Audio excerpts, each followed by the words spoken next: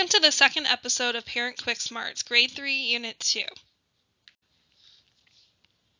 In this unit, your child will begin by building a conceptual understanding of multiplication and division. They will create models and pictures to represent the situations or actions taking place in word problems, and your child will also be exposed to a variety of different strategies to do this. Students will gain an understanding of multiplication through problem solving. Carter was buying drinks for a party. He bought 5 packs of juice. Each pack contained 6 juice boxes. How many juice boxes did he buy? As we look at this problem, Carter is buying packs of juice. We can represent each pack of juice by drawing a circle. Students should label their drawings to make sure their picture directly matches the problem. To represent the juice boxes in each pack, I can put 6 circles in a pack. Now I need to continue putting 6 juice boxes in each of the 5 packs. This will help me determine how many juice boxes Carter bought. I don't want to forget to label the juice boxes. As adults, we would have immediately jumped to solve this problem using 5 times 6 equals 30. In order to learn this conceptually, your third grader will begin by saying this as 5 groups of 6 is 30.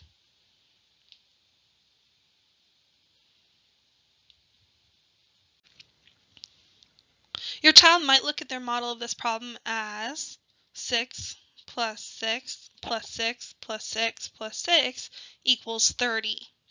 This strategy is repeated addition. Repeated addition will help students understand the meaning of multiplication.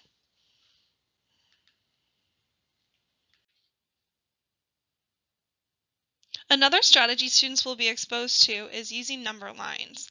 When using a number line, students can often get to an incorrect solution because they count the hash marks rather than the spaces or intervals on the number line. Let's look at this problem on the number line. I know 1 pack of juice has 6 boxes. I can continue until I've made 5 jumps of 6 because there are 5 packs of juice with 6 boxes in each pack. This also models the total number of juice boxes Carter bought, 30. Looking at the same problem, a student may choose to solve it using yet another strategy. First, using a color tile to represent each of the 5 packs of juice, then using a tile to represent each of the 6 boxes of juice in each pack. They would continue with this model until all 5 packs have 6 juice boxes represented.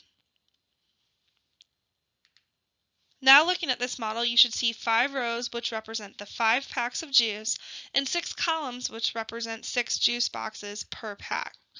This is called an array. Students may write 5 rows of 6 is the same as 30 to get to the solution of this problem, or 5 times 6 equals 30.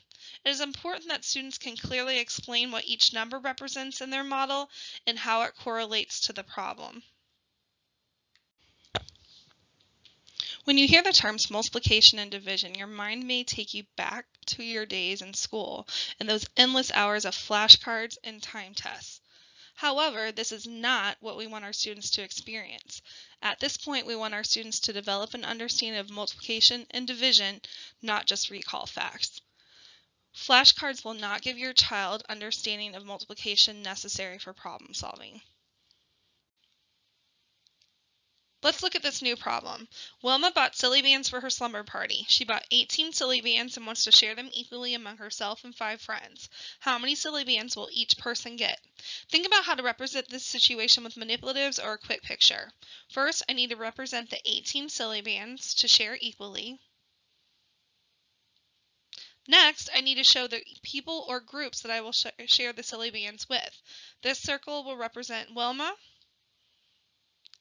and then her 5 friends.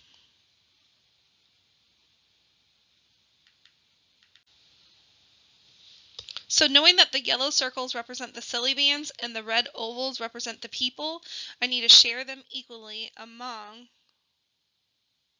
the 6 people.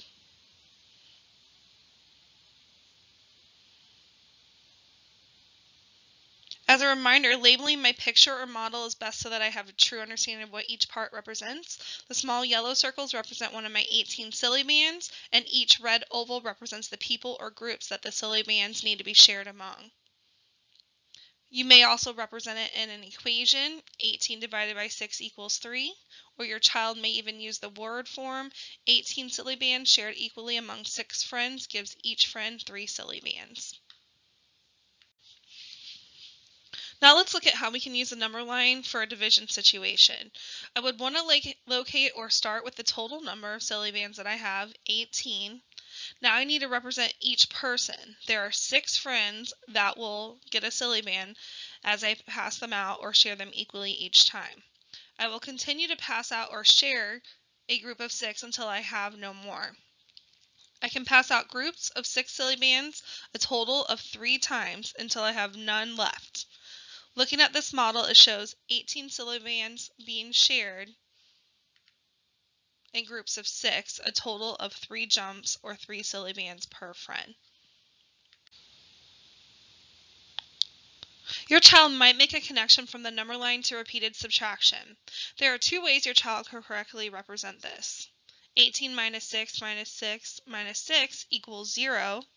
This way can be confusing to students because they cannot see how many are left each time they are subtracting 6. By displaying the repeated subtraction vertically, your child can see how much is left and then show their continued repeated subtraction until they get to 0. It is very important for students to continue their repeated subtraction until they get to 0 or until the number can no longer be subtracted. Now they can go back and identify how many times they repeatedly subtracted 6. You can see here 6 was subtracted a total of 3 times. This model, too, shows the action or situation that is occurring in the problem. So 18 divided by 6 equals 3. As with multiplication, arrays could also be a strategy your child chooses to use in a division situation. A difference with this problem is the total number of items is given, 18 silly bands, as well as the total number of groups, the 6 friends. Because we know the number of groups, I can use this to represent the rows in my array. Now that I have 6 rows, I will continue to fill each row until all 18 silly bands have been shared equally. Here is the equation that relates to the model. 18 split into 6 equal rows gives you 6 rows of 3.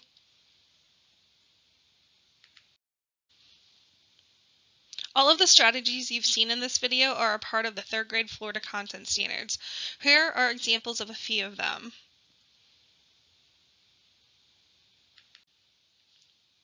Here's a 3rd grade sample assessment question. Quinn helps his dad make 24 blueberry muffins and 32 carrot muffins. They divide the muffins equally among 7 baskets. Write an equation using m for the total number of muffins. Solve to find how many muffins they placed in each basket. If you notice, there is more than one operation required to solve this problem. This is why we have focused this unit on understanding the action situations in a problem. This leads children to having a conceptual understanding of multiplication and division. Here are some questions that could help deepen your child's conceptual understanding of multiplication and division. What are the actions in the problem? How can you model that? How can you relate the parts of your model to the parts of the problem? Does your expression or equation match the problem? Solve this problem using a different strategy. Write a word problem to match a given equation or to match a given model. Here are some examples of manipulatives that you may have around the house. These could be used to help your child model problems they bring home or math problems you create. Here are some examples of multiplication and division in the real world. Spend time with your child looking for these connections and solving problems based on them. Egg cartons, I have equal rows. So if I have 3 equal rows of 6 eggs, how many eggs do I have? Equal groups, I have 3 tennis balls in a can. I have 4 cans. How many tennis balls do I have? Or are you really saving money? So whenever you're shopping, looking for better deals. Remember to keep in communication with your child's teacher on what your child is working on. Resources to give you an idea of what your child is learning include Think Central and the elementary math website listed on this slide. Thank you and see you next episode.